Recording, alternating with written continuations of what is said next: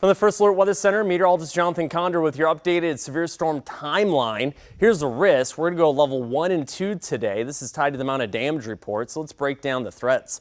We're looking at quarter, ping pong, and golf ball sized hail, blue, yellow, orange. Okay, that's into the afternoon.